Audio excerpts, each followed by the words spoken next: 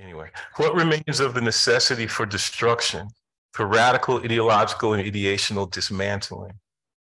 How do we avoid being caught up in that phantasmatically descriptive, descriptively false, practically effective, because so brutally ideological assertion of the end of ideology that Daniel Bell made 60 years ago? Daniel Bell, McGeorge Bundy, George Kennan, Hannah Arendt, and Samuel Huntington were part of the first and still dominant wave of anti-wokeism. And the fact that they all did it from a position that then and now most people would describe as liberal must be noted and analyzed. The perils of a kind of emotive, anecdotal rejection of corrosive wokeism, when it is understood to have taken its most virulent form in late adolescent Afro-pessimism, is that it is usually accompanied by recrudescence to the forms and procedures of democratic demonstration and administration, which, in the wave that begins to roll with Bell and crests with Huntington and his fellows, is all about demarcating and enforcing limit on demos, with biopolitics and biopolicy's residual enactments and claims upon sovereignty. At stake is what will have occurred in the frontier between two problematic questions. How will the people rule themselves?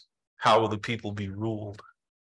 Pieties regarding the slow productivity of the seminar, which the teacher must still husband in semi-divine invisibility, or in Pierce's fantasies that confuse intermittences of friendship, sympathy, and regard with the loveless convergence of interest that more properly define and comprise political coalition, continually relinquish the capacity empirically to imagine and practically to sustain the sociality that is the substance, I believe, of what Professor Wilder names and desires under the rubric of concrete utopianism. At stake is what he, after Ellison, calls the boomerang of history, those uncanny, untimely ways that every instance of supposed emancipation created conditions for a new form of racial domination. That's a quote. Not only for African Americans, but for the entire global array of African and Afro-diasporic peoples, which is the primary concentration of the book. But Ellison comes in there too, in its relation to what Andaya, the great Afro-Guyanese feminist activist and theorist, refers to by way of George Lamming and Chinua Achebe as betrayal, wherein liberatory aspiration and its material traces are stilled, exploited, and dispersed when, quote, those we nurture and sacrifice into power help not us, but our enemies. The kind of power into which intellectuals are nurtured and sacrificed must now become a matter of concern, not only at the level of what we say and write, but also at the level of how we gather and organize, precisely to consider the social physics, the ethics and ecology and erotics of thinking, gathering, organizing, and fighting. I just said erotics because I'm following behind as close as I can, right? Professor Glover. If indeed it's still happening again, and that's a resonant phrase that Professor Wilder's book repeats and echoes, if it's still happening again in the ongoing assault on Black life, then how do we account for the ways that persistence and repetition are held in the very structure of our own thinking in the name of the defense and flourishing of Black life? This question concerns the force of liberalism in the discourse of liberation. And it must effectively note the redoubling of that lingering recrudescence of the "it is still happening again" that had already tainted liberalism's resistance to authoritarianism, or if you'd rather, biopolitics' democratization of sovereignty. But how can we move through the retreat to and review of the classics, which seems only right in lieu of the hurt feelings that the callous, hyper-individuated nastiness of the recently awakened pessimist induces, when what we need, rather, is a relentless probing of those classics with absolute and violent love in order continually to root out of them and of ourselves the residual sovereignties that animate the liberal, anti-liberatory procedures of civil butchery. This is what Professor Wilder asks in the brilliant and elegant and searching erudition of his asking, he models that more than mere retreat and review and return. But what remains then of the role and force of what might be called negation?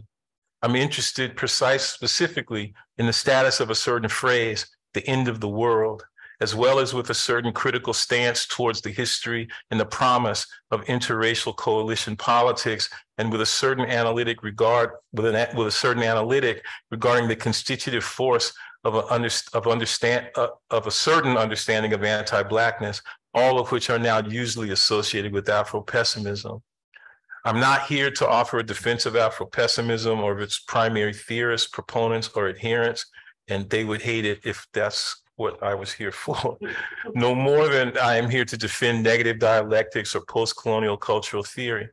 I'm here in the wake of Professor Wilder's needful and elegant provocation, which is not an attack on these tendencies, but an extension to them of readerly comradeship and care, to pray and care.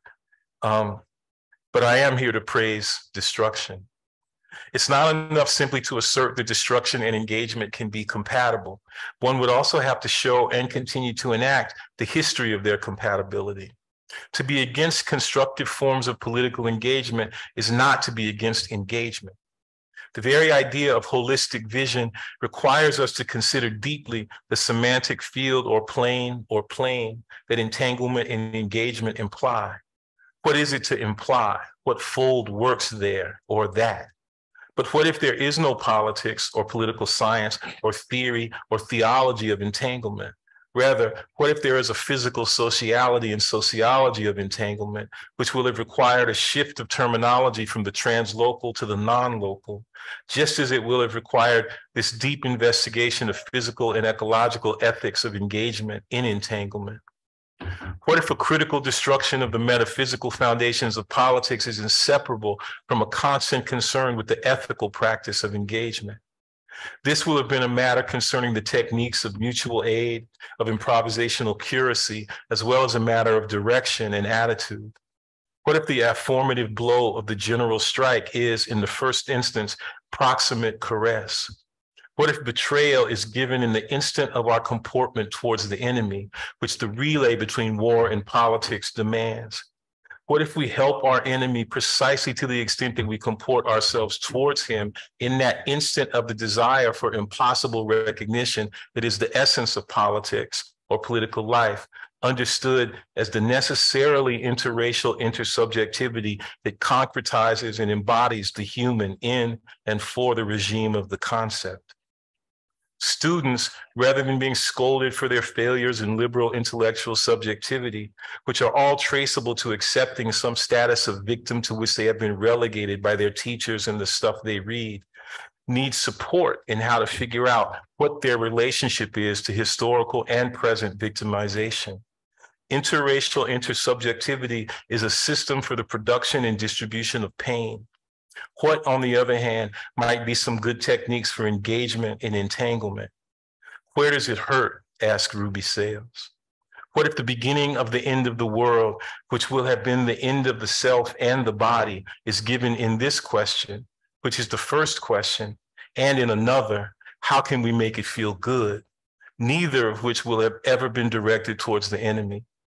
As Professor Wilder knows and shows, this will have been practice, not a game.